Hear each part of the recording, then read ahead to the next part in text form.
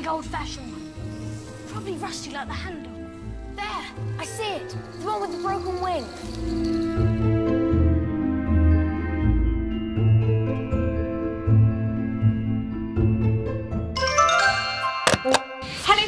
Welcome back to my channel. I hope you're doing really well. So today's video is another Harry Potter DIY. And this time I have decided to try and make the flying keys from the Philosopher's Stone, which is the first book, though some of you may know it as the Sorcerer's Stone, but to me and in my heart it'll always be the Philosopher's Stone. So I actually have one of the flying keys here, which I think is really awesome. Now the fun thing about this DIY is not only is it easy, there are a lot of possibilities of what you can do with the final product. You can hang them from your ceiling, you can create a mobile to hang up with all the flying keys hanging down, you can create Christmas tree decorations with them, which I think would look really cool, or you could do what I've done and I've created a little mini display in my bookcase. So basically, the decision of what you do with them is completely up to you. So the first obvious thing that you're going to need is lots of different vintage keys. Now these are really easy to get hold of. I got mine from eBay and they were really inexpensive. They were a couple of pounds, I think, for the entire bag. There's loads of different sizes in there and different shapes and designs, which I just think is really cool. So get your hands on some of these. The next thing that you're going to need is a little reel of invisible thread, or you could use fishing line. As long as it's clear and invisible, that is all that matters.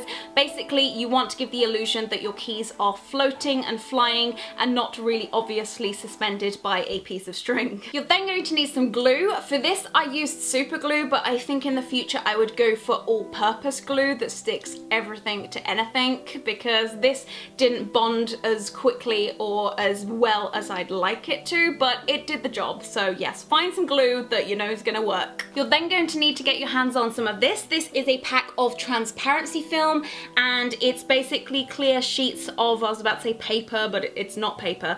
It's clear sheets of film that you can print on, and this is what we're going to use to print the wings of the flying keys on. And last but not least, make sure that you have got some scissors.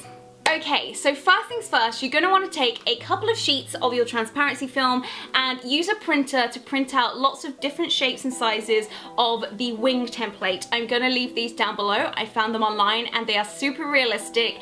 They look fantastic. So once you've got your sheet of your wings, you're then going to want to take quite a bit of time cutting them all out. I use scissors, but if you would rather use a scalpel, then go ahead with that. Just make sure that you're really safe, but I use scissors because it's easier. So once you think you have got enough wings, in my case, I did way too many. I had a lot of spare at the end, but make sure that you have enough for the amount of keys that you want to create. Now, the next bit is kind of up to you. You need to match what wings you want to use with which key. Now, you could have a really big key with tiny wings, which is really cool, or you could have a tiny key with big wings. It's completely up to you, but I kind of matched the wing size to the key size. Once I've decided what keys went with which wings, I then took my super glue and I put a little bit down the spine of the key, and then I just held the wings in place until they were dry. This can take a little bit of time. Again, I wouldn't use super glue in the future. I would use something that dries a lot faster.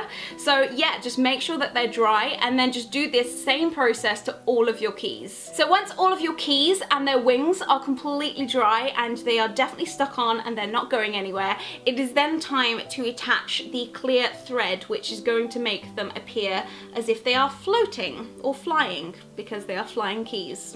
Now this bit's perhaps going to be the most fiddly and the most frustrating bit, or at least that's what I found anyway, because clear string and making knots with it, it's not as easy as it sounds. But yes, I did 2 knots around the base of the key, around about here. I found that that was the best position to put the knots to get them to hang nicely, because otherwise you can get your keys hanging downwards and they wouldn't hang downwards if they were flying. So just keep in mind the angle that you want your keys to hang and just experiment with where the knots go. So yes, after taking a fair amount of time putting the clear thread on all of my keys, they were ready to be displayed. And as I said, it's completely up to you how or where you display them. I personally wanted to have a mini display in my bookcase, and all I did was place them where I wanted them to go, and I used masking tape to hold the thread up, and it worked and it looked great in my opinion. But as I said earlier on in the video, you can also put little loops on them, you can hang them on Christmas trees,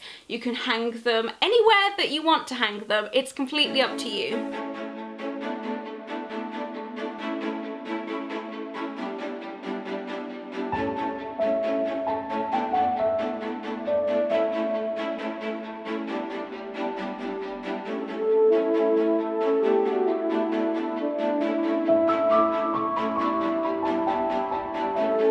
So yeah, I think that is the end of my second mini Harry Potter DIY. Let me know if you liked this video by giving it a massive thumbs up. Also, what would you like to see in the rest of this series? You can leave suggestions down below. And if you're going to recreate this DIY, then please do send me pictures to my Twitter, because I would absolutely love to see them. Also, if you're brand new to my channel, don't forget you can click the subscribe button to become part of my weird magical online family. And yeah, I guess I will see you in my next video. Don't forget you can check out my last Harry Potter DIY, but other than that, I'm going to love you and leave you. I will see you next time. Bye!